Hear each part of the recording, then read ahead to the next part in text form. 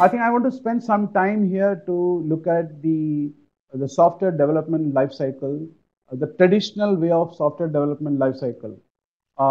See here, we call it waterfall, and I'm sure some of you are familiar with this term. What typically happens in a traditional SDLC, in a waterfall, the project moves in sequence. So there is a sequential approach. Before we end of the day we develop a product or a service, there is a staging called planning and requirement, and that this itself take a lot of time in the planning process and requirement analysis. Then once you spend good amount of time in understanding the requirement, then you move on to the design stage, and here also we tend to spend good amount of time, and then we move on to the coding. The next stages we will do testing and we do deployment. If you look at these stages, typically it is 80% planning and 20% execution.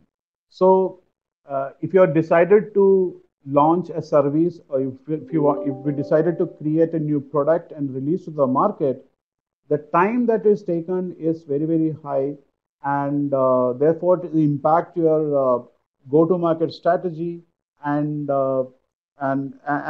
people are not going to wait longer time. So typically you, in a way, it is typically takes some 60 to 90 days before you release a product or before you launch a new service. This is not at all acceptable at this time, because every customer expects a change in their product, and their customization one of the key challenge. And you have a very big market. You need to be ahead of your competition. So you can't take so much of time in developing a product or creating a new service. This will not work. So this is, people have therefore realized the waterfall model taking a lot of time.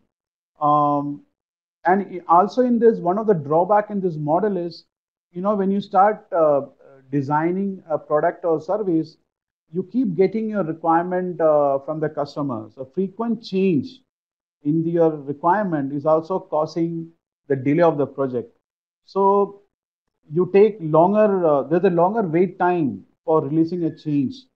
And whenever the change happens in between of the project, you will also end up having disruption in your production services, because the change is always there, and you are not able to cope up with the change which you are getting from your customer. So this model did work in the past, but certainly not working in the current time.